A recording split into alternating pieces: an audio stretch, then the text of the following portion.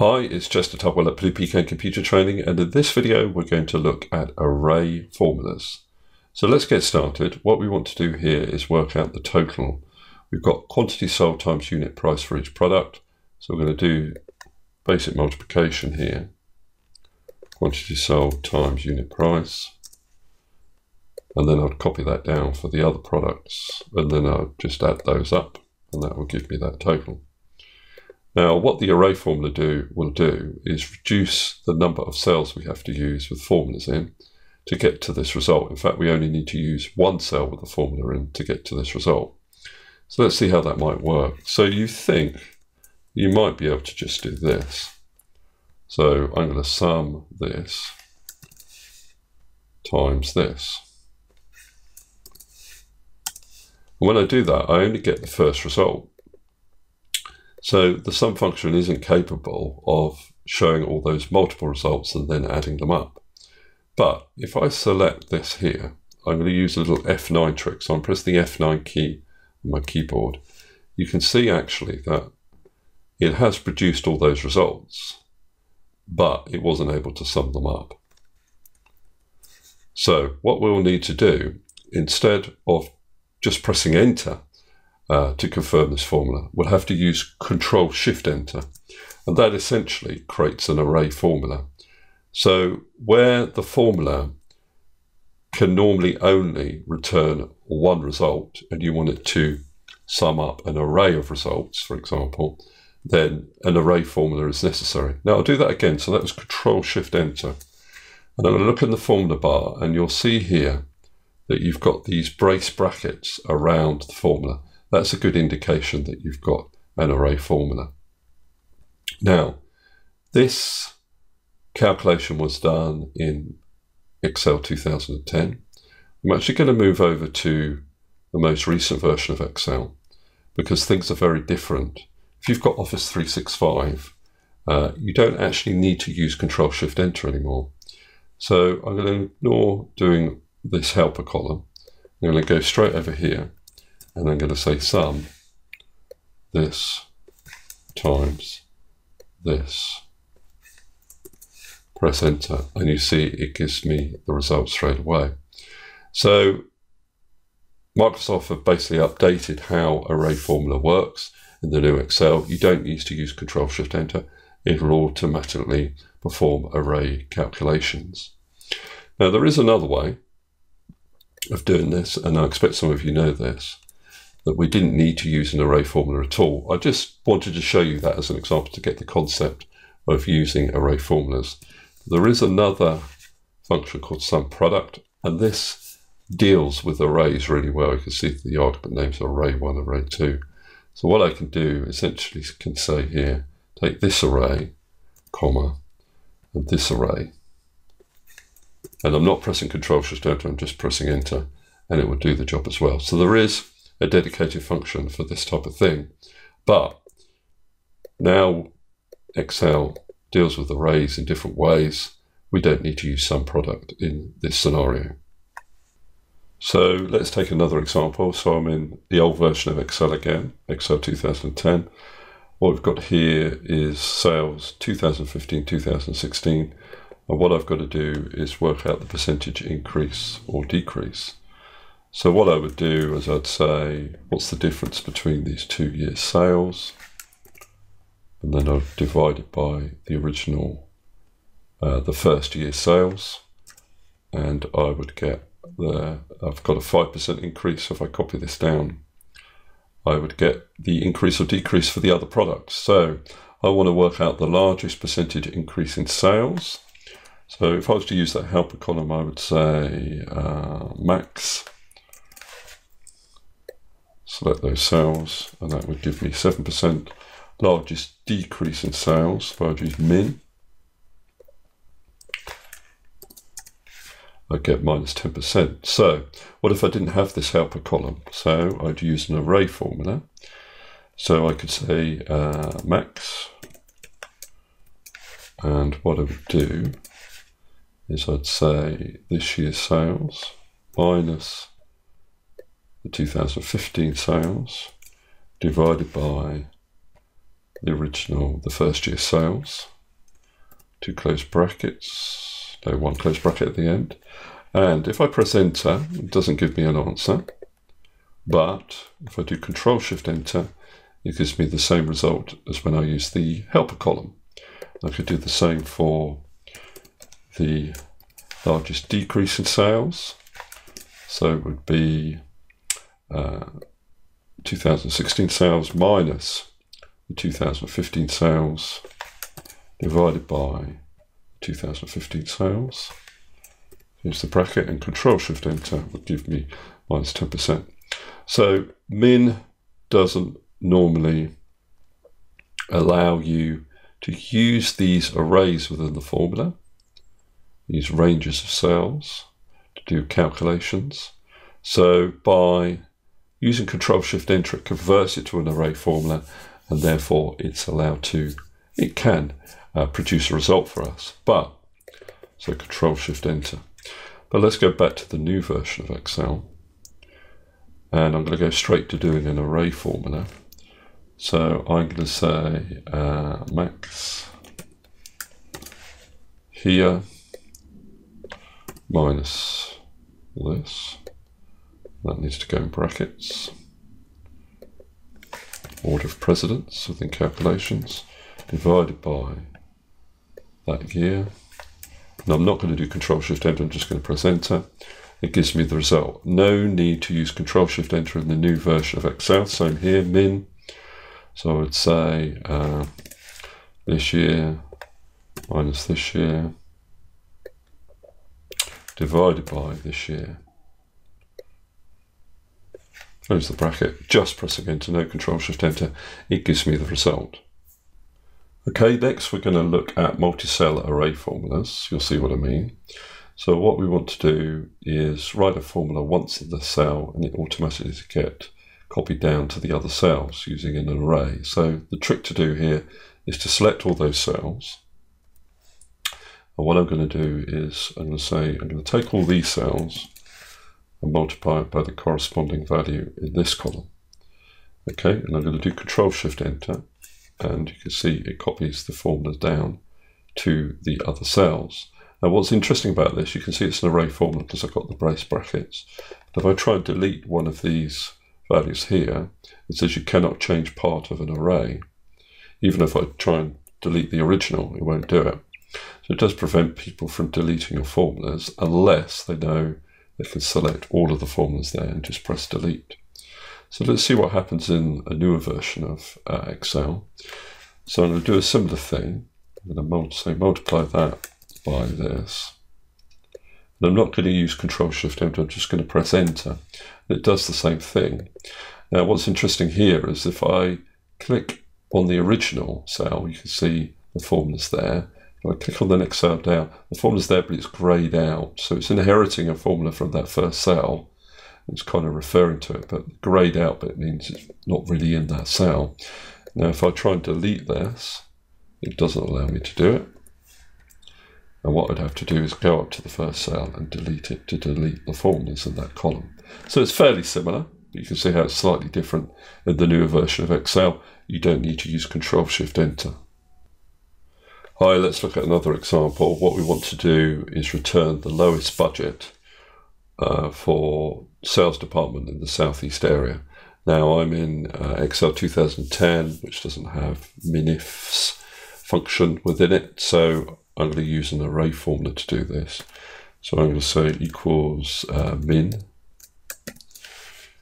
and what I want to do is say if this column here, so Control Shift down arrow key, Control backspace to go back to the formula, equals southeast, comma, and then if, so if that's true, go on to the next if, and ask the question, is in the department column, Control backspace, is that equal to sales? If true, we want to return the budget amounts.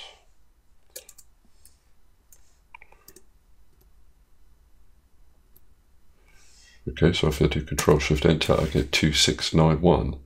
If you look here, Southeast Sales 2691, 3001. Let's see if there's any others. Southeast Sales, yeah, 3128. So I could equally have used the max function to return the largest value. I need to use Control-Shift-Enter, and that will give me 3128. So you can see how that works. So over in the newer version of Excel, I can do the same thing here. I can say if this column here equals Southeast, and if this column, just amend that, because we need if there. So if this column here equals sales, then return the values in this column here. So I don't need to use Control-Shift-Enter because I'm in the new version of Excel, and it gives me 2691. Now, probably what you would do in reality, I'm just showing you that to explain the concept, is you'd use min-ifs. So min range would be the budget that we want to find the minimum value in. The first criteria range would be area, and the criteria for that range would be this. And then the second criteria range would be the department, and the criteria for that would be that. And obviously I can just press enter because I'm using an inbuilt function there to return that result. So I'm back in Excel 2010, and I want to look at concept of arrays with lookup functions. So what I've got here is I want to look up Barry's maximum sales value. Now I'm actually going to use index for this. So the first argument is array, so that's all the possible results you want to return, comma. Now I want to return this whole column of values and then find the maximum value within that.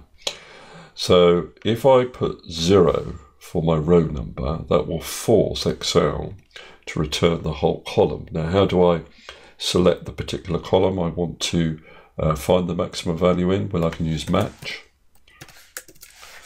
I have to look up Barry within this row up here, and I'm doing an exact match. So that 0 will allow us to return that whole column. You can see I get value there because I'm in an old version of Excel. But if I wrap it in the max function, which can cope with that array of values it's returning, I get 4774.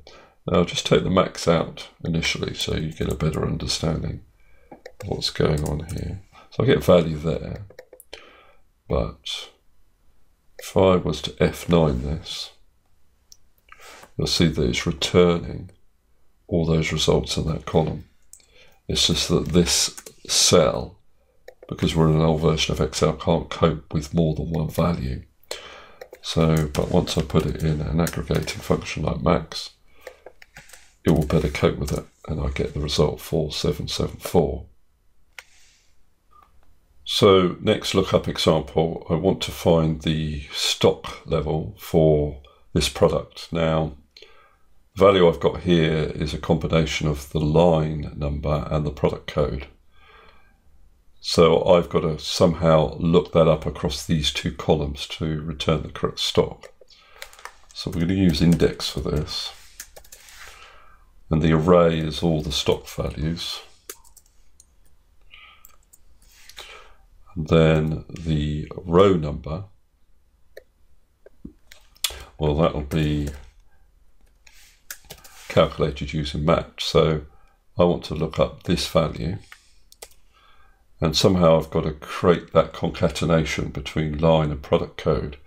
So what I would say is take these line numbers and concatenate using the ampersand symbol with a hyphen, and then with the product code. And I'm doing an exact match. Okay, so if I press Control-Shift-Enter, it returns the correct result, 689. Okay, so Control-Shift-Enter was needed there because I was doing that concatenation across multiple rows. Without Control-Shift-Enter, it just gives me the value error. However, if I take that very same formula, and I copy it, and I go across to New Excel, just delete that, paste it in, just press enter and it does the same thing. So I don't need Control-Shift-Enter in the new version of Excel. So in the next example, we're going to do a lookup. So what I've got to find is the unit price within this master price list to complete my order. So if I did a VLOOKUP, I want to look up my product code here in this table array. I'm going to fix that. Returning values from the second column, performing an exact match. And if I copy that down, you'll see I get loads of errors. The errors are caused by the spaces. Now what I can do is trim my lookup value to get rid of the spaces that I've got here. I still get a few, partly because the spaces are over here, but also sometimes you get spaces that are not spaces you've entered via a keyboard. They might have been imported from other systems, non-printed characters, so you can also use clean to clean any other spaces. Okay, didn't do anything there, but clean will cover all bases. Now, to deal with the spaces that we've got over here, we could also clean and trim our lookup table.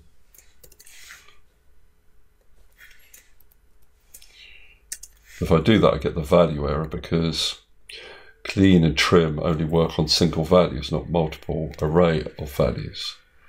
But if I use Control-Shift-Enter, it does do the trick. Now you'll notice, let's do Control-Shift-Enter again, that the values are aligned to the left, which means they're text values. And that's because clean and trim has also clean and trimmed these prices. Not that there are any spaces in there, but it's essentially returned the array of values as text values, including the values that we are returning with our VLOOKUP. So we can wrap this all in the value function, which converts a text string that represents a number to a number. And then I get a proper result. And you can see it's dealt with all the problems there. Okay, now, if I was to try the same thing, I'll copy this formula here, try the same thing in New Excel.